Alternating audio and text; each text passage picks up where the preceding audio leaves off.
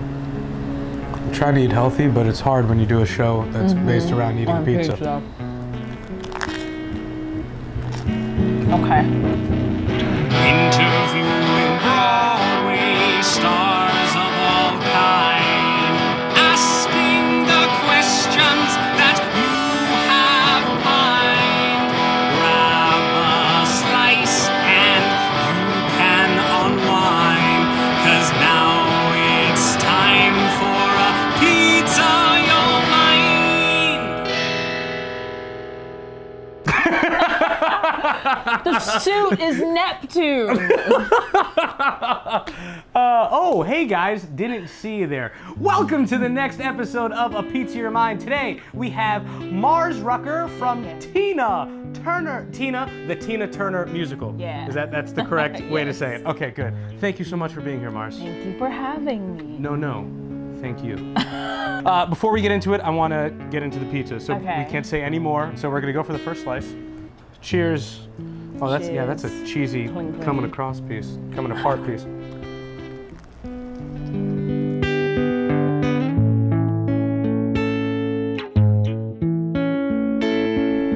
All right, Mars. So we're gonna start off with the dough. The dough is the basis of who you are as a person. So, where are you from? Born in Virginia. I then moved to Pennsylvania when I was 6, and then when I was 8, moved to Houston, and that is where I lived till I was now. When were you first involved in theater? Was that something you were involved with when you were younger? No, I did every sport there was in the book. Cool.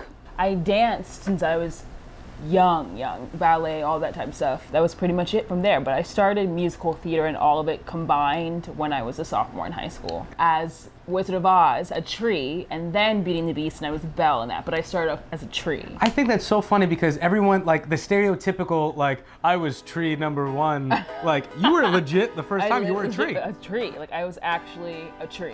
How'd you get tree and then Belle? I don't know. My theater director, Bobby Linhart, saw something in me at a young age that I did not see in myself and pushed me to go towards the front. And I would have never thought about doing theater had he not been like, you have something in you to do this. I thought I would be here, but not now and in this way. Like it's not gone in any of the ways that I thought it was gonna go, but that's been awesome. Was your dream always Broadway? I wanted to be a music artist, and that's still something that is in my life, but no, I ended up switching to doing Broadway because it ended up working with what I wanted to do. It ended up working with my activism and creating my own version of creation through somebody else's words. Here you are. Yeah, here I am. This is not what I planned. I know. We'll move to the sauce now. So that's like your training and stuff. So did you want to go to college for theater? I did. I went to University of Oklahoma for 1 year, and then I transferred to Manhattan School of Music. While you were going there, were you always going for auditions? Yeah, I went, no, I went for like, I think 2 or 3 auditions in all while I was there. Like, I think it was like Hamilton, Once on This Island, and Tina. Like that was it, the 3. Rachel Hoffman came to our school to do a master class, and then I ended up seeing Tina was having auditions, but I had class, so I sent her an email and was like, hey, this is like my reel. Is there any way you could help get me in for this? And then the next day was the dance call, but I got an email from them like an hour before the dance call, so I ended up having like to get up, and it was crazy. It was a very stressful morning. But absolutely. It was a very great lesson for me because it was my first dance call audition, I think, that I had ever done for Broadway, like just a dance call. So it was like a lot of emotions at once, but yeah, and intimidating too. Yes, I mean, it is very, and it was great. Yeah, it went really well for me. Fantastic. We're on cheese now. So Tine Turner. So you said you like dancing the 60s, 70s and stuff. Yeah. Did you like Tine Turner? I did. I wasn't like a super fan of Tine Turner, but I was of Beyonce, and I knew that Beyonce was very, like, her biggest inspiration was Tine Turner, and then seeing her performance with Beyonce, like that's how I remember first being shown Tina, was her performance with Beyonce. You got the call? Did Yeah. you get a call or email? I did. I got a call. Oh. I got a call that I was and I kept first, which is a featured dance role in the show. And then in my contract, my offer letter, it said I was also playing Aileen, which was very exciting. Ah, so Aileen is Tina's sister. That's fantastic. Yeah, it's a featured role. It's a featured role, and then I'm playing Broadway. featured dance. Come on! That whole process, you had no time to stress or anything, because that's what kills everyone in this business, I think, is just the anxiety and the stress, because you always overthink it. But the fact that you went through and like you had no time to think. I know, I had no time. But sometimes the room can be so cold and you can't tell that they want you to do well. I could tell that they wanted me to do well and thought I was doing well. And that's when I was like, oh, I feel comfortable to be who I am as an artist. It's so tough, but your situation, perfect for that. It really Absolutely was. perfect.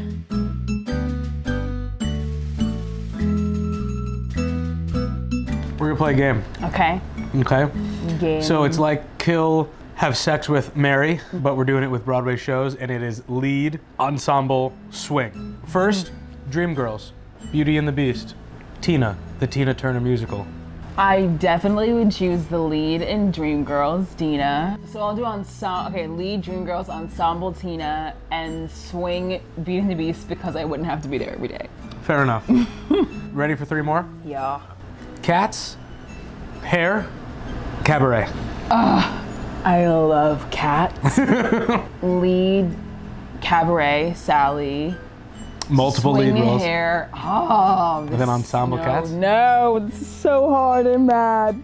Okay, well, Which one would you have more fun playing other, like a bunch of roles rather than I would love to do Cats swinging. Cool, so you're gonna swing Cats, lead Cabaret, and then ensemble Hair? Yeah. Right? I'm doing that with like reluctancy. But yeah. Wait, one more. Aida, Pippin, Jesus Christ Superstar. This is rude. Yeah, absolutely. And disrespectful, homophobic. Absolutely. I'm gonna have to do Aida lead because I've done the other 2 leads and that. Good. I'm gonna swing Jesus Christ Superstar because I love the male roles in there. Yes. Like Mary Magdalene I played, but I'd love to do Jesus or Judas. Yes. And then I'll have to do Ensemble of Pippin, which just feels wrong. You are the first non-binary person of color in a featured role. How cool is that? I'm very excited about it, and I think it's awesome that I have this opportunity to be a representation for people who don't see themselves.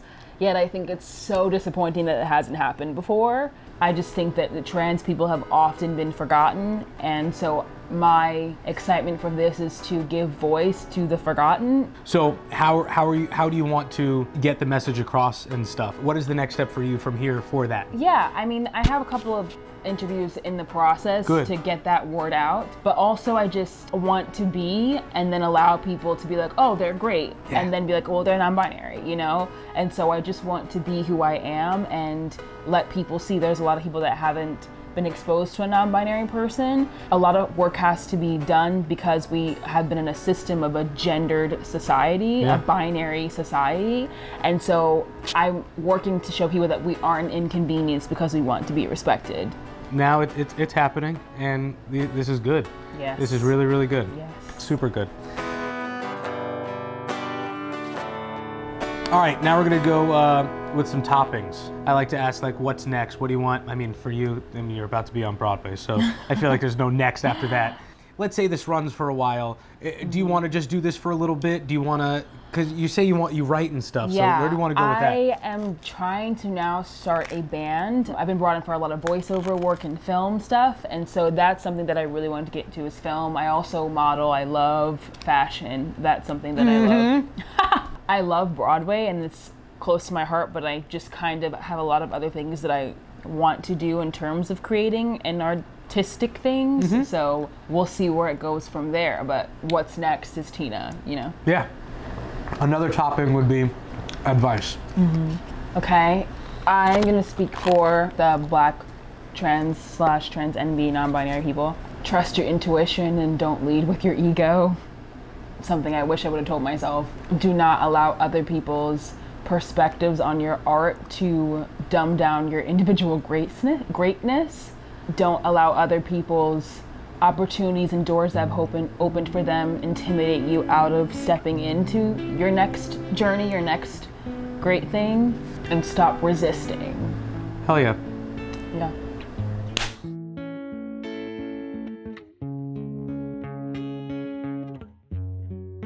Mars, thank you so much for being here. Truly, Thank you. I really throw it up, catch it.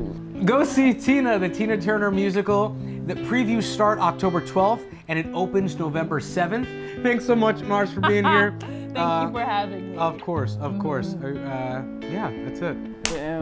Maybe we'll pause here. It'll like be a freeze frame. I mean, we could probably do that in editing, but we can also sit here.